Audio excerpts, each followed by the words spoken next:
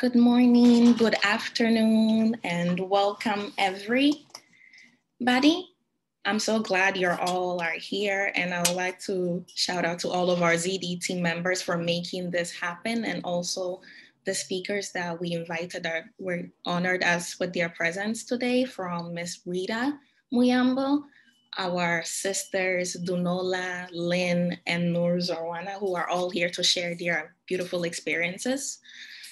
Yesterday was International Women in STEM Day, Women and Girls in Science, actually. And this month, Zahara's Dream decided to actually have a chat with young women who are in their irrespective fields in STEM and are making great changes. We wanted to find out about their experiences and also how they have been able to navigate as women in these fields, a field that is predominantly dominated by men. And to start with, I would like to remind you guys that according to the UNESCO Research Institute, about less than 30% of women worldwide are in this field. And that number even goes down when it's women of color. So I wanted to ask, as we go on with this talk, I want you to keep in mind, how is it that women find themselves in situations sometimes that they are not able to be fully represented in these fields, and what is it that we as young women and girls and also boys can do to make sure that women's voices are heard and they're fully represented in this field. And as we keep along with this conversation, I would like for us to keep in mind that we should learn, we should be bold, we should embrace our passion, and we should also have no fear. Being bold in the sense that we should take up space, and we should be bold in the sense that even when we sometimes find ourselves that we're the odd one out, especially in these type of field, we should still be there, take up room, learn, and we should embrace and follow our passions, and even if it means we're the only ones left standing, and we should have no fear that we are unstoppable as women and that we can do and achieve anything. And with that, I would like to thank all of the young women and men on this panel that have joined today, that are ready to listen and learn from these amazing women that have come today to share their experiences. And with that, I would like to introduce our next amazing speaker, Miss Rita Muyambo. Ms. Rita Muyambo is passionate about human rights for youth and children, gender equality, women and girls empowerment, education, and ending violence against women and girls. She has more than 15 years experience in programming that changes lives, mainstream of gender in various contexts, and a commitment to translating policies into practical action with a special focus on reaching the most vulnerable and marginalized. She's a mentor, advocate for young people's voices, leadership, and agency at a national, regional, and global level. She co-convened the first Young Women's Forum at CSW in 2015 and all the subsequent ones. Prior to joining UN Women, she was the head of programs for the largest and oldest women's rights movement, Young Women Christian Association, working in 109 countries. Currently, she leads UN Women work on youth and faith engagement. Ms. Rita also holds an honors degree in psychology and a master's in business leadership. Please, let's give it up for Ms. Rita Muyambo. And Ms. Rita, if you please want to take the floor, it's open up to you. Okay. Thank you very much. I'm just wondering, my camera is not coming on. I should have tried this before. Use video. Okay. Let's see. I tried to go on another link that you had shared. So perhaps it's that one that's coming up. Let's see if I close it, leave this one. Okay, leave this one as well. Okay.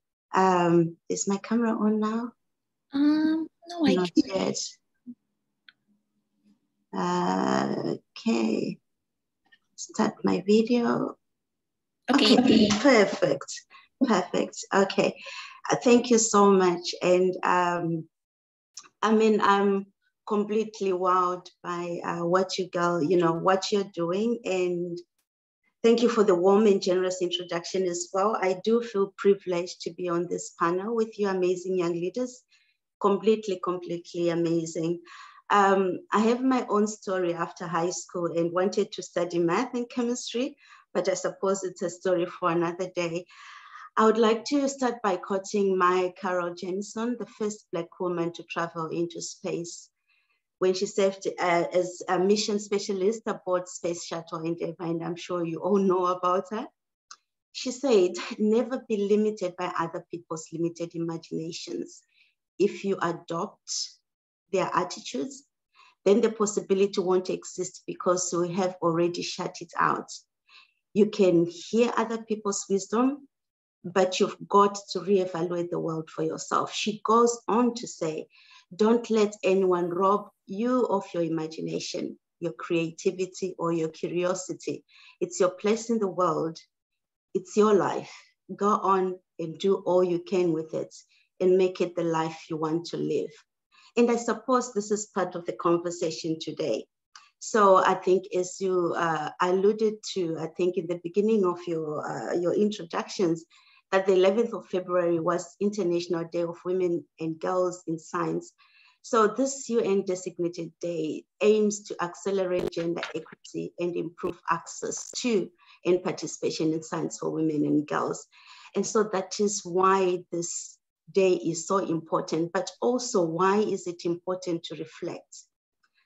Globally, and I think you also alluded to part of that, the percentage of females among science, technology, engineering, and mathematics graduates is below 15% in over 2/3 of countries. In middle and higher income countries, only 14% of girls were top performers in science and mathematics expected to work in science and engineering compared to 26% of top performing boys. There is a lot of research that has been done looking at the barriers, and I am sure this is part of the discussion, and our amazing panelists are going to be speaking to that. So I'm not going to go into that. However, it's important to note that young women are less likely to continue their studies to the doctorate level, even though they are more likely than young men to gain bachelor's and master's degrees in science and research. Secondly, women who become scientists are less likely than men to remain scientists. And there are multiple reasons to that. And as a result, only around 29% of today's researchers worldwide are women. And thirdly, women scientists and researchers are more likely to work in academia or public sector, while men are more likely to work in the private sector, which offers higher salaries and greater opportunities. I'm sure we're also aware of that. So I was just Googling as well, and I found this, where it was indicated that just a simple search of the word on female scientists will yield the list of 17 famous female scientists who helped change the world, or 10 women in science and tech who should be household names. But if you go further and do another search of the most famous male scientists today, the list talks about the most influential scientists or the top 10 greatest scientists with no mention of the word male. So gender parity in science and research is crucial. And it's a step that we need to look at, especially if we want to achieve the SDGs. Gender parity in science would be a major contribution to SDG 5, which aims to achieve gender equality and empower all women and girls. It's also a support SDG 9, which promotes innovation, SDG 17, which promotes statistical capacity building to meet the pressing needs for more and better data. So the burden of improving gender diversity in STEM shouldn't be placed on women's shoulders, but systemic change can be slow, and that is why at UN Women, we focus on amplifying young women's leadership, voice, and agency. And such days as these offer us an opportunity to share some of the work that we are doing. We do programming in different countries where we are encouraging girls and young women to pick up STEM subjects at school. We partner with different organizations and governments that are promoting education at global, regional, and country work. So I will share with you a couple of examples of what we are doing in the different countries. For example, in Africa, we have the Africa Girls Can Code Initiative, a joint program with the Africa Union Commission, UN Women Ethiopia, and the International Telecommunication Union. It's a 4-year program and it's designed to equip young girls with digital literacy, coding, personal and development skills. And through our Generation Equality Action Coalition on Innovation and Technology, we are partnering with a number of organizations and governments who have made commitments to that action coalition. We are working, for example, with Digital Grassroots, which has committed to building the capacity of future internet leaders by engaging 1,000 young women in programs to strengthen internet literacy, internet health projects, and to implement action research and gender equality in the internet governance by 2026. We're also working with the Global Fund for Women, who have committed to mobilizing funds to fund gender justice movements, advancing feminist tech and innovation, launching 3 multilingual gender justice labs, and to launch hashtag System Reboot, a campaign to engage global audience in feminist tech and organizing. We'll also be supporting Rwanda, who committed to bridge the gender gap in digital access by 2026 in 3 specific areas of ownership of smartphones, access to digital financial services, and STEM studies at upper secondary level.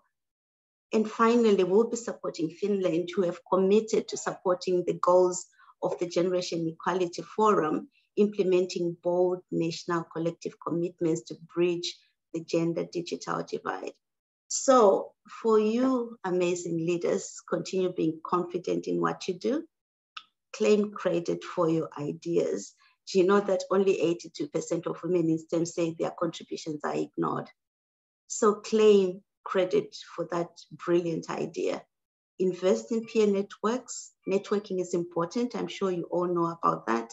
You need to build your relationships. You need to increase trust that will lead to buy-in and give you results that you want. Be authentic. Own your brand. That is so important. In an ideal world, the presence of women in science would pass without a comment, and we need to change that. We need a new normal. Until then, however, the International Day for Women and Girls in Science is vital to promote gender parity in a sphere that demands the world's brightest and best. And you are those people. So thank you, and I wish you the best of luck for the rest of the session.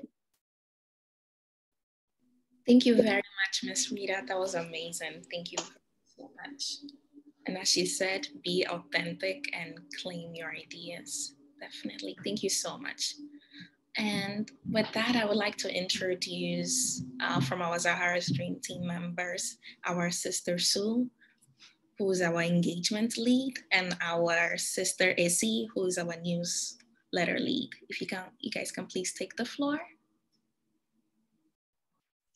Thank you, Ago. Thank you, Ms. Rita. That was a really amazing opening, a keynote speech, and we're really encouraged to provide more opportunities for women in STEM and provide a platform to pursue their dreams and sustain their careers in this field.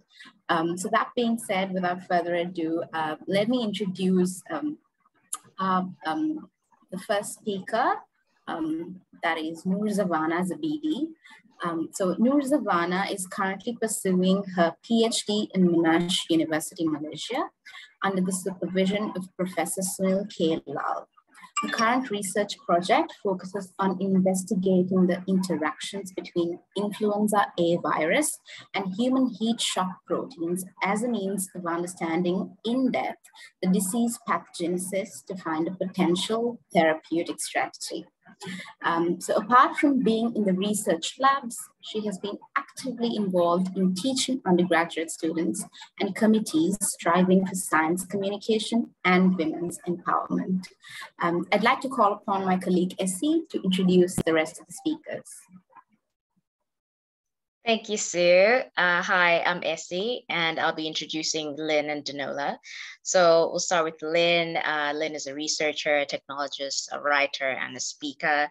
She's passionate about encouraging more African women to realize the potential of technology and contribute to its design. And she's also a PhD candidate in the Human-Computer Interaction Institute at Carnegie Mellon. And she's also spent 10 years working in the industry as a software and front-end developer. Dunola is the chair of the AVAST Foundation's Youth Leadership Board, which works towards digital safety and freedom for young people. She's also the digital inclusion, she's on the digital inclusion team at the ITU. And she's previously worked as a financial analyst in the UK National Audit Office, as well as Morgan Stanley and Goldman Sachs Investment Bank. So we're very happy to speak to you all because, you know, I'm also a woman in tech, so I'm super excited. So I'll give the floor back to Sue to start asking the questions. Thank you. Thank you, Leslie. So we're super thrilled to have you all, Zawanah, Dunola, and Lynn. Thank you so much. We're grateful for your partnership to conduct this program. So without further ado, let's jump into our first question.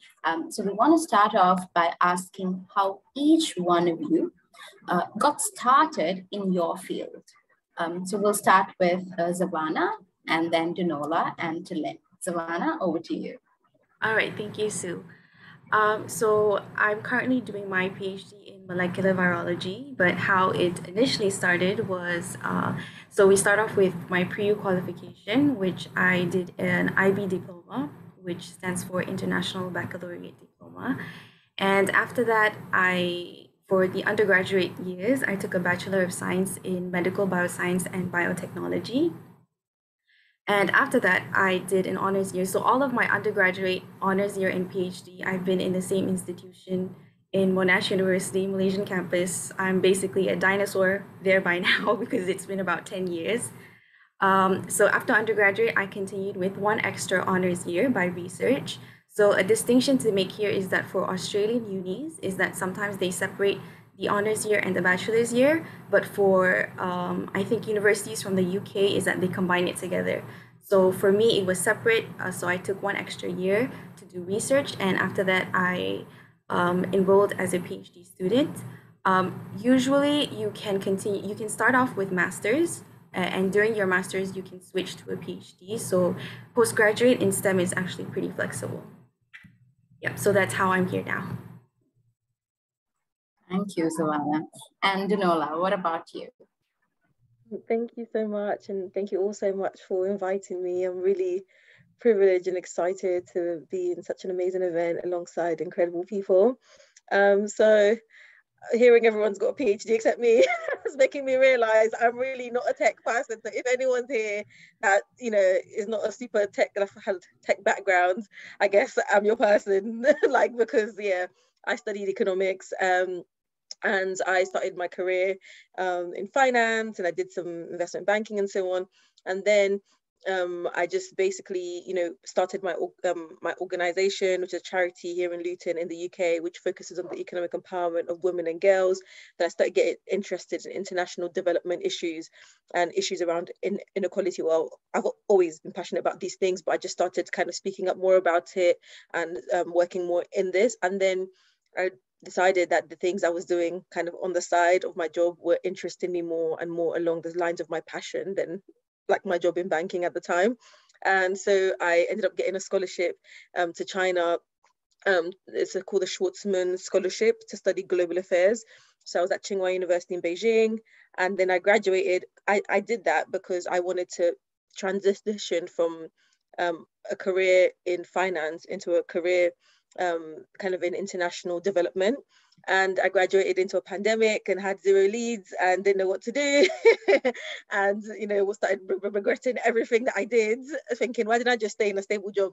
But then some opportunities opened up for me including a part-time role at the ITU. I'd never heard of the ITU before. I wouldn't call myself a tech person. So the fact that I eventually got this part-time role working on the team that was creating the International Center for Digital Innovation at the ITU, which is the International Telecommunications Union, which is the UN agency for ICTs and tech. I was just thinking, I can't code, I don't know nothing about tech. But here I am, I did the project. It was only a 3-month thing, but I ended up really kind of enjoying the work that I was doing on the digital inclusion side. And to cut the long story short, now it's, I think, going to like a year and a bit, maybe we're getting close to 2 years now that I've been working at the ITU. I'm now working specifically in the digital inclusion team, specifically on the work that we're doing with youth, advising on the digital policy, and really amplifying young voices in the digital development dialogue. And my work with Avast, basically Avast is a big cybersecurity company, and with a foundation, I'm on the youth leadership board, where we're really working towards the digital safety and freedom of everyone, especially young people. So I'll stop there. Thank you so much. That's amazing. And Lynn, what about you? So my journey started a little bit early. When I saw my first computer, I think I was maybe 5, 6, 7, around there. And I was just fascinated. And I really, really, really wanted to do whatever computer people do. But I didn't get to touch my first computer until high school. And it wasn't even for computer class. It was more like email time or surf the web time. While at high school, I'm from Uganda, so Makerere University in Uganda had introduced the Bachelor of Information Technology. And my dad was like, you should do this course since you've always wanted to be a computer wizard. That's what we were calling it. And yeah, so I had a bit of a dip there. I did not pass high school, and so I had to do a diploma first before getting a bachelor's. And then after that, ended up working in like front-end development and social media, because that was new at the time. But I think I got to a point where I was a little bit bored and I wanted more of a challenge. And so I said, it would be great if we could do a master's, and specifically focus the master's on something else to do with tech. So I've been doing front-end development, but I really didn't think of myself as a software engineer, and that's what everyone was. So I was like, I am going to look for a degree that will give me a master's in software engineering. And so I did that in Rwanda. And shout out to UN Women. I am a tuition support scholar. They funded my master's tuition. And then after that, I really wanted to give back to the community. So I went back home to Uganda and worked as a software engineer. So the dream worked. But then give myself like 2 years. I was like, after 2 years, I'll reevaluate and see if I'm still interested in continuing this specific journey. I was not. And that's where the PhD journey started, because I realized that, there's not a lot of people writing about the African context, not a lot of Africans writing about the African context. And in the specific field that I'm in, human-computer interaction, it's even rarer. And so like, well, that's a new challenge. Let's try that. I urge you, do not start PhDs like that. It's probably not a good idea. But yeah, that's how I got here. I'm still here, close to the finish line. So it's working out. Perfect. Thank you so much. I think that opened up like a whole new forum where people could connect to how you go through the struggle and then you figure it out, you figure things out at your own place, and then how you finally sustain, right, without letting it put you off. So great, thank you, Lynn. So I think Lynn and Dunola a little bit touched upon my second question, which was going to be, okay, what inspired you to pursue this career? But Zawanah, I would like to quickly pose this question to you. Could you just tell us like what inspired you to take up science? Yeah, sure. Actually, I never saw myself doing science. Health sciences, yes. I am the stereotypical Asian, raised in an extended family full of doctors, and I wanted to be that. I wanted to specialize in pediatrician until my imagination went overboard and I started to actually imagine bleeding and people getting hurt, and I realized that my anxiety will just shoot through the roof, and instead of helping the patient, I'll just be panicking along with them. But I still wanted to stick to health sciences. I was interested in studying infectious diseases and how to find cures for them. So instead of being on the scene, I want to be behind the scene. So that's how, finding out what happens within the biomedical sciences and how diseases develop or how to cure them is how I got interested in where I am now. Thank you, Zawanah. So my next question is to Dunola. You've had various roles within finance and now with the UN International Telecommunication Union. What advice would you give to someone who's looking to grow their career in these male-dominant industries? That's a really tough question because I think everyone has different paths and everyone has different experiences. And for example, I had a really terrible work experience in one of my previous roles when I was in banking, like really, really terrible. And it's like one of like the most difficult banks to get into. So still to this day, I have on LinkedIn loads of girls messaging me going, "Oh, I've got my interview for this investment bank. Can you please, help me?" And, especially, I was on the trading floor. I could see there's not much, especially Black women there. So I want there to be more Black women there and, women in general there. But then at the same time, I'm thinking, can I in good conscience wish this, what happened to me? But I'm thinking, no, that happened to you. That may not happen to them. They may be in a wonderful team, and so it's really tough because even if I was to say, okay, in this job I'm having a fabulous time, it doesn't mean someone else will go into that role and have a fabulous time. So it's a really tough one in terms of giving advice.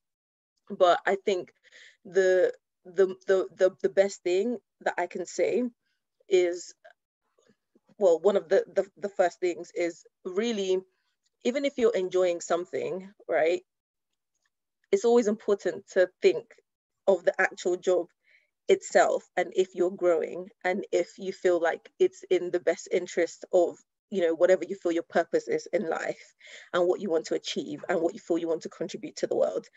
That's a mouthful, but basically what I'm trying to say is this. I had another job in finance before that job where I was pretty much comfortable, I had a lovely team and everything. And the reality is I would have probably still been in that role till today. But I had to experience some sort of friction before I actually realized, actually, this day-to-day is not for me, right? And I kind of thought, actually, even if I had a wonderful team, I should have still asked myself this question as to how important it is. So when you're starting off your career, you probably need to experience so many things. You may not know what exactly your passion is, what exactly you're going to spend the rest of your time doing. The key things to ask yourself is just, am I learning here?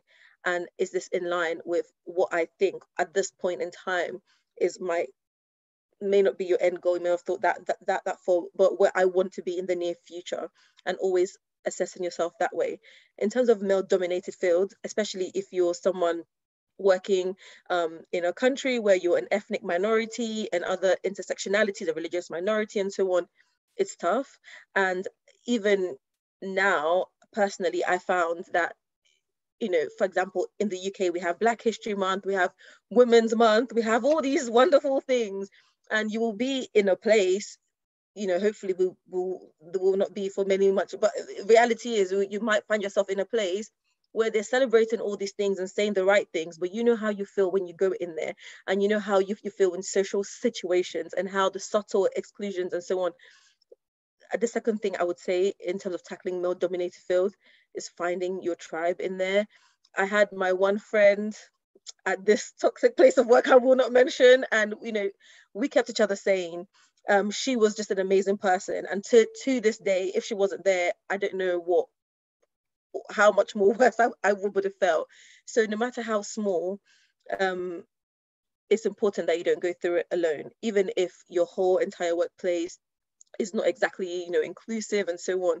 If you want to stay in that role, and of course it's a privilege to even have a way out, some people don't have a way out, try to find a tribe in there, try to speak to someone, even if it's on an informal basis. That's my key tips for male dominated office spaces or whatever that might not be the most inclusive. Thank you so much. I think that was amazing. So I completely agree with you as to how I think in any field, it's being a woman, especially being a woman of color, it's easy to feel like an outsider the whole time. So I think it's very, very important, like you very correctly said, to reflect on yourself, on your path, where you want to go, and, you know, then evaluate if this experience will add value to it, and then, you know, do what you have to do. So thank you so much. So with that, I'd like to pass it on to my colleague Essie to continue. Thank you, Sue. I would just like to piggyback off of Zawanah's question, answer. You had mentioned how, you know, you had so many doctors in your family, but what do you think that women need to have known or experienced to get into science, or specifically virology, as a career? I think that when back in high school, it's quite typical that you only hear lawyers and doctors and lawyers and doctors, just on and on. But actually, STEM is not as superficial or as rigid as it may seem, and it covers a lot more diverse areas. So I can speak for science itself. You have like food science, you have microbiology, which microbiology, if you really focus on it, you have viruses, you have bacteria and fungi. You have genetics, chemistry, environmental sciences, and there is just so much to explore that the research on these areas might not be in your country, but it might be elsewhere. So don't like close your mind towards looking only what's within your area, but also what's outside there. So if you feel like you have a certain passion, like what Lynn said for like computers, you know, maybe in a particular area, you know, that's not where it's popular, but somewhere else it is. So go there, go where your interest is. Yeah, that's what I would say. Fabulous. Thank you so much. I think that it's so important that people, or at least young women, have knowledge about, you know, go and find where your passion is, even if it's not anywhere that you can see it or it's around you, just follow it. So thank you very much. Lynn, so you've had cross-disciplinary experiences and studies in technology. What kind of obstacles have you experienced, and how have you overcome them? And how do you think that also informs user experience? What time do we have? I think one of the largest obstacles I think that I've faced is often being overlooked, or because my personality is more like quiet, and so you walk into some of these spaces and you're not loud enough, or the way you're told to thrive there is to adapt, to change yourself, and I don't agree with that.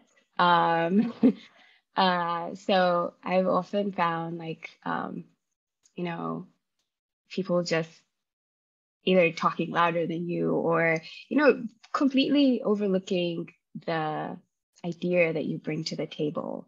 And then, you know, circling back many weeks later, and you're like, we just wasted so much time. We could have just, like, why didn't y'all listen? And I think, you know, like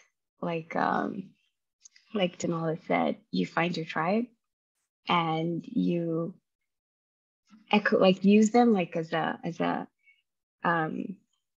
place for you to just check that what's happening is actually happening, like a sounding board.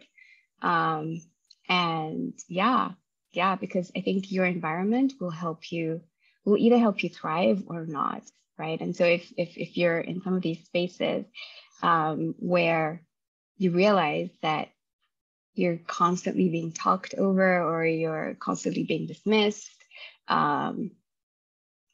it's also a brave thing to leave. It's also a brave thing to just take a step away. And I've had to do that as well. It's not great, but it's yeah.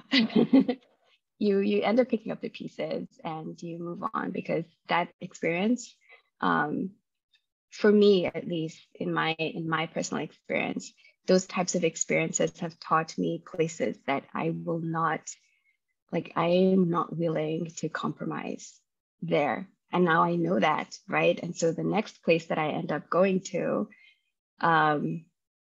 yeah, they have a higher standard that they have to meet.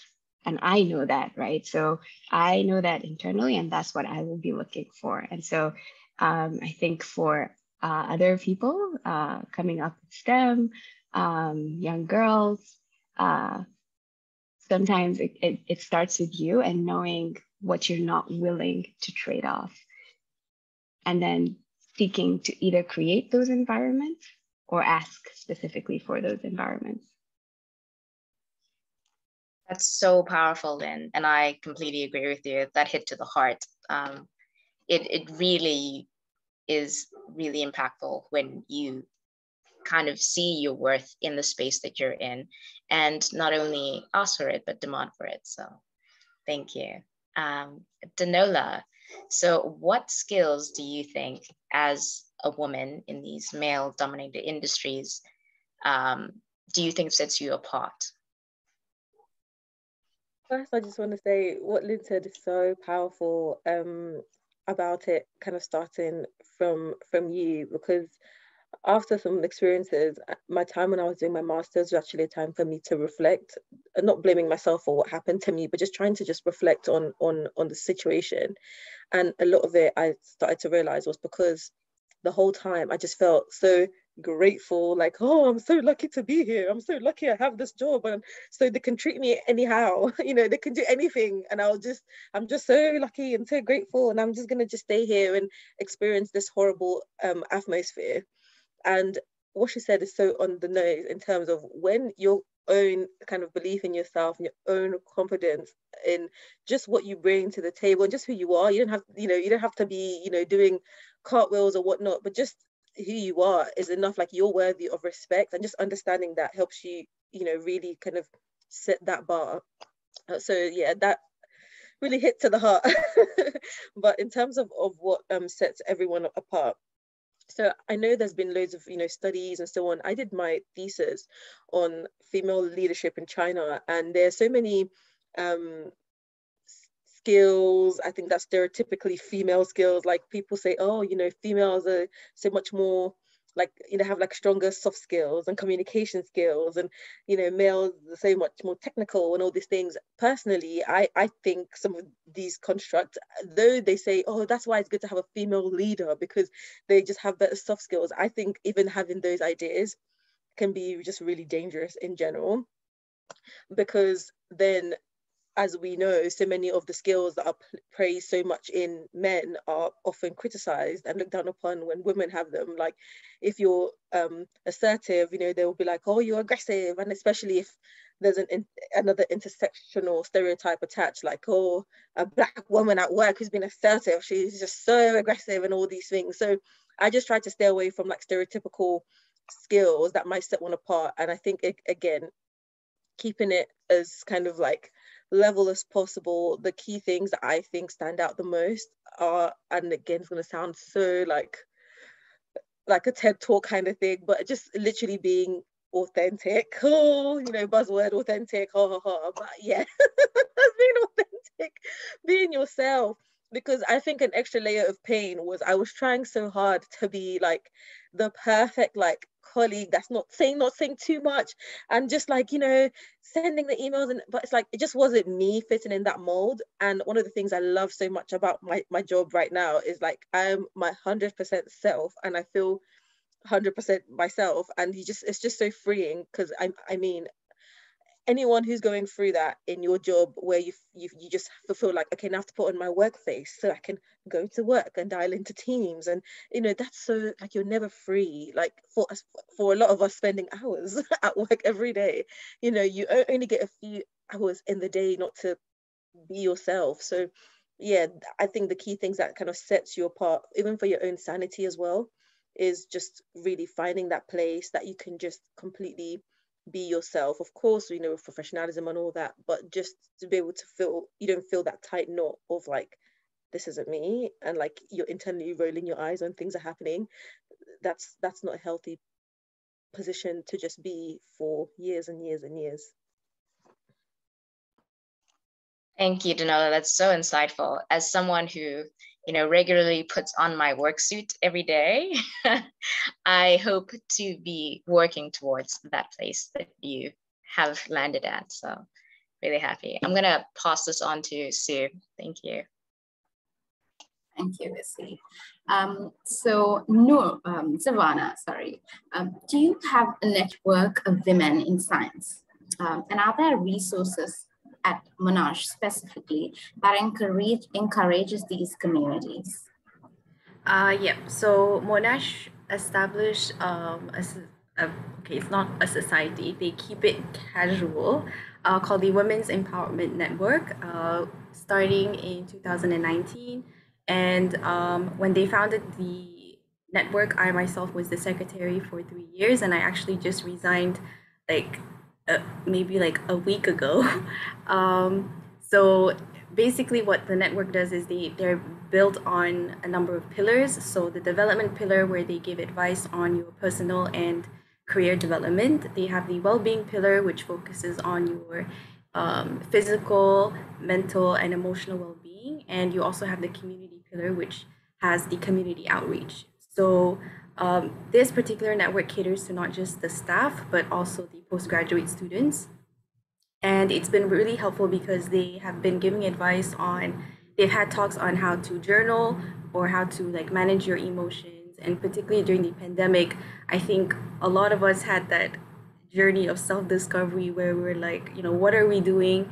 And am I really at the place where I want to be? And I think those talks really helped kind of give an insight to where you should go for yourself.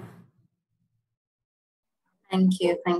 I think it's very, very important. I mean, I'm great. I feel great that you've been a part of such a network, and it's helped you grow, and you've been inspired by it. And for everyone out there, it's very important that you find these networks and communities and associate with them, so that you form a community, you have people to support you, to navigate, challenges that you face while you try to steer through your career or your life in general. So thank you, Zawanah.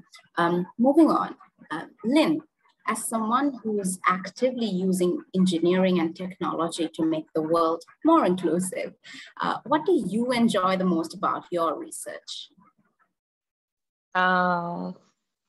Getting a PhD student to talk about their research. I love the methods. I am 100% sold out for the methods, and I'm hoping that my next career gig will be teaching the methods, just because they help you.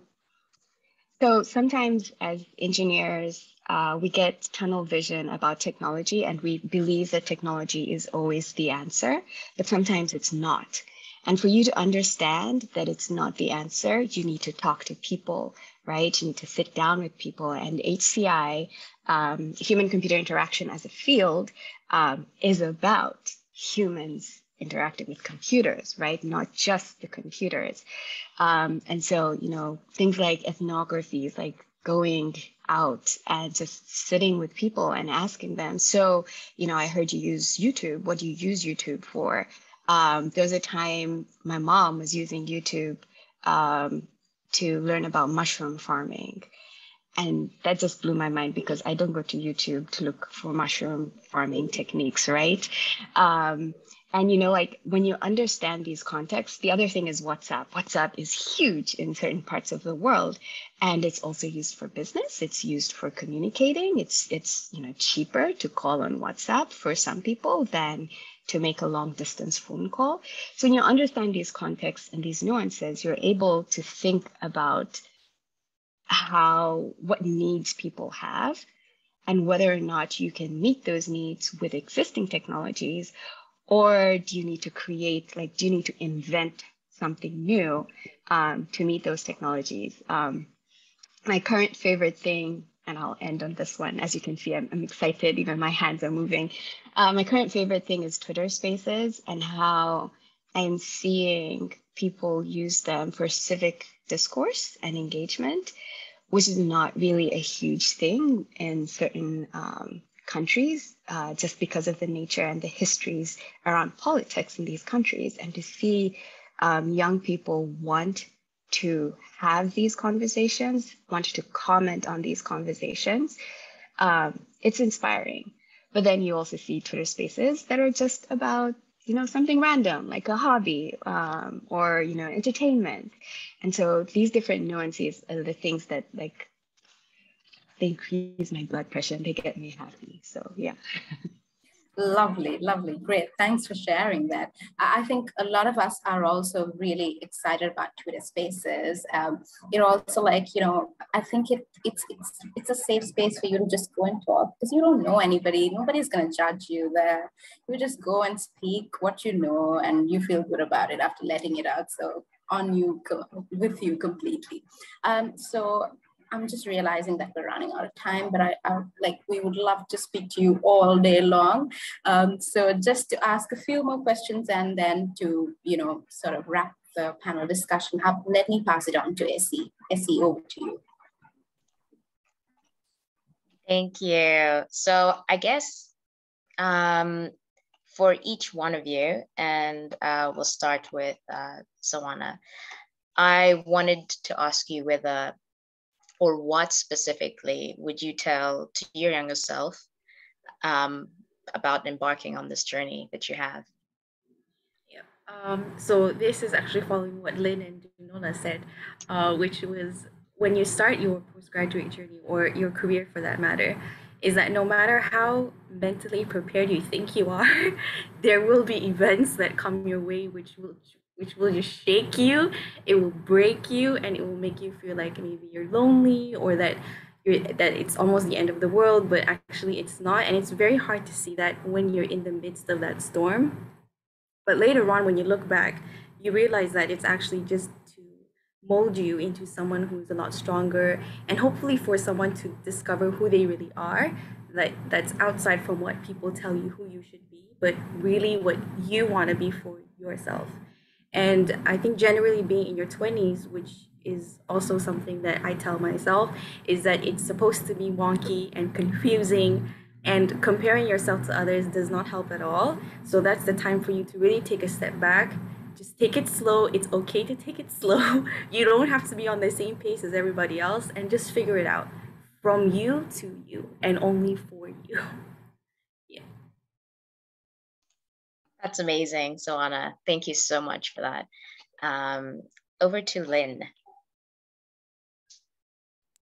Rana, I 100% agree with everything you said. I would take like a similar route, right? I would tell myself, slow down, take your time.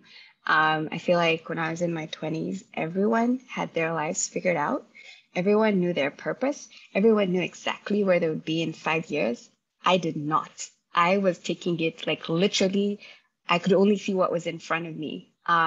When I look back now, I'm like, hey, it worked out, but I just wish I had given myself that peace of mind that I am where I need to be right now. Slow down.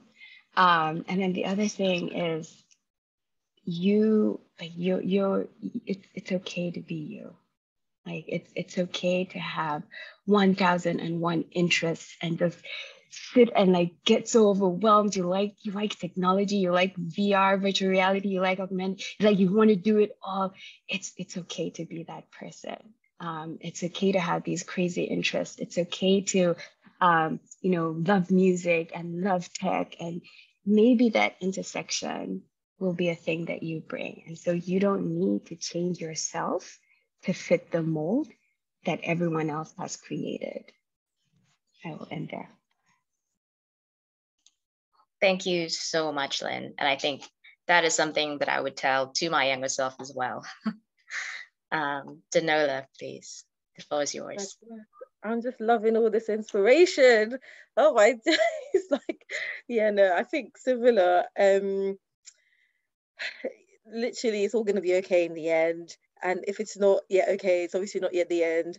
And, you know, it's okay to really be you. And just to kind of like build on what's already been said by the amazing panelists, it's just, I wish I could tell myself that all the things that I was super insecure about and the environment around me made me feel like it was so ugly and terrible and everything were actually like kind of like superpowers, and the things that I was like just not really kind of proud of, like for example being a dark-skinned girl growing up here in Luton. I know what I went through, and you know, you just look in the mirror and just think, and when you look around you, even when you look academically at the people that you might want to aspire to at a time when there weren't that many role models in different fields and so on, the things that I thought were going to hold me back and like were like, you know, things I should be insecure about actually are things that I'm so excited and pleased with, that set me apart today. So just if there's anything, you know, to young girls out there that makes you, you know, really feel othered, just don't let society dictate to you what's special and what's not, and what's valuable and what's not. The true value is literally you, because there's never been anyone like you and there never will be. You're an original, and that's the beauty of you, of who you are, and that's the beauty of life, the fact that there's billions of us but no two are the same, even identical twins. Like, how exciting is that? So yeah. Thank you so much, Della. That really, really means a lot, especially because, you know, we're just reinforcing the fact that we're all unique, and to lean into that uniqueness and otherness when society is telling you that other is bad. So thank you so, so much. And I could talk to all you ladies for hours and hours, but I'll hand it over to Verlyn to give the closeout.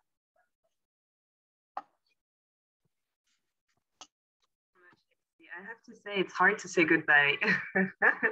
Good morning, good afternoon, everyone. My name is Verlyn Soboido. I'm the founder of Zahara Stream. I'm so excited. Of course, I'm inspired. I have some tears in my eyes. I was behind my camera, just cheering on everything that I was hearing. Congratulations, of course, to the amazing team, our sister Agostina, the managing director of Zahara Stream, for bringing all of this together with an amazing team, our sisters Essie and Sue for, of course, guiding the conversations, and of course our speakers, Lynn, Nur, and Duno. Thank you so much for sharing your insights for today's discussions.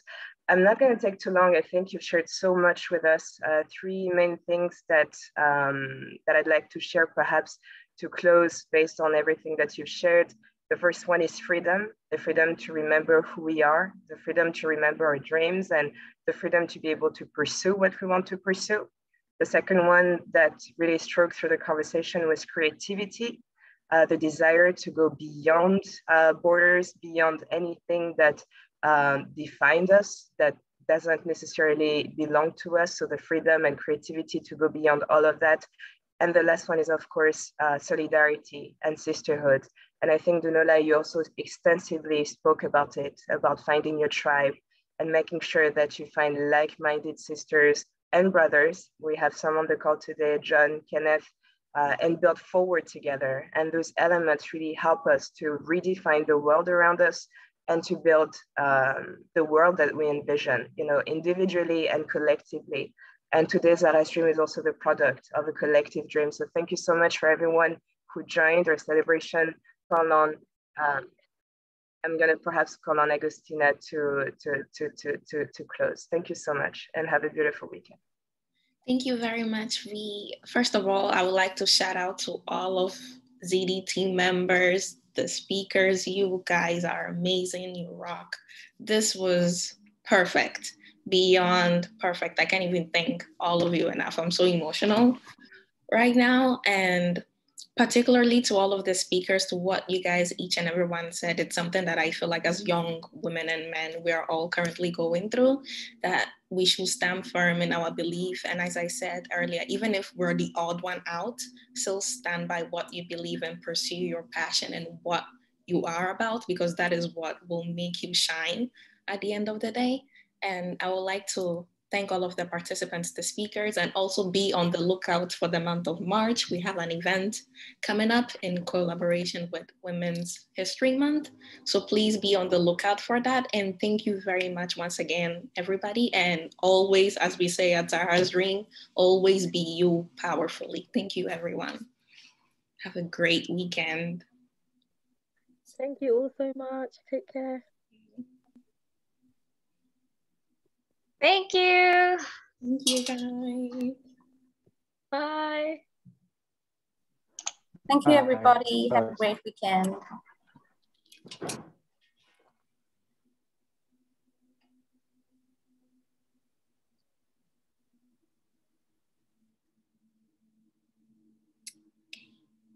Thank you, guys. Let me end this.